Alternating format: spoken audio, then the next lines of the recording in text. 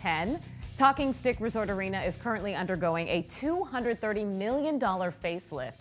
The building first opened up nearly 30 years ago under a different name, but it was just in time to welcome the incomparable Hall of Famer Charles Barkley to town.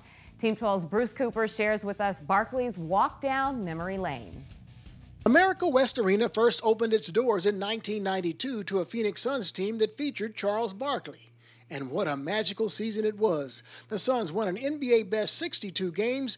Barkley was named the league's MVP, with the Suns making it all the way to the NBA Finals, where they would lose in 6 games to Michael Jordan and the Bulls. Speaking to the media today by way of a video conference call, Barkley reflected on some memories from that season. You know, because when I first came to Phoenix, I was sitting around with Cotton. I said, Cotton, this is what's going to happen. I said, we're going to win the West, and we're going to play the Bulls in the finals.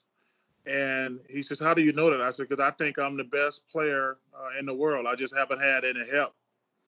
And I said, we're going to play the Bulls for the championship, and I'm going to get an opportunity to play against Michael, and I can't wait. I said, giving me Kevin Johnson and Dan Marley, I'm good. The fans here were crazy. It was electric every night. By his own admission, Barkley's best game ever was his 44-point, 24-rebound performance in Game 7 of the Western Conference Finals against the Sonics, a performance that was inspired by reserve guard Frank Johnson's talk to Barkley following a Game 6 loss in Seattle. I said, Frank, how can I get this team energy up and get everybody ready to go for Game 7? And Frank says, oh, I'm not worried about Game 7. I'm worried about you.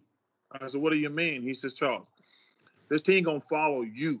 You got to play the best game you ever played. You never been to the finals.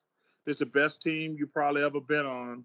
If you play, we will follow. Barkley also fondly recalled the downtown parade for the Suns, one in which security had to whisk him away after adoring fans rushed his convertible. They just surrounded my car and we couldn't move.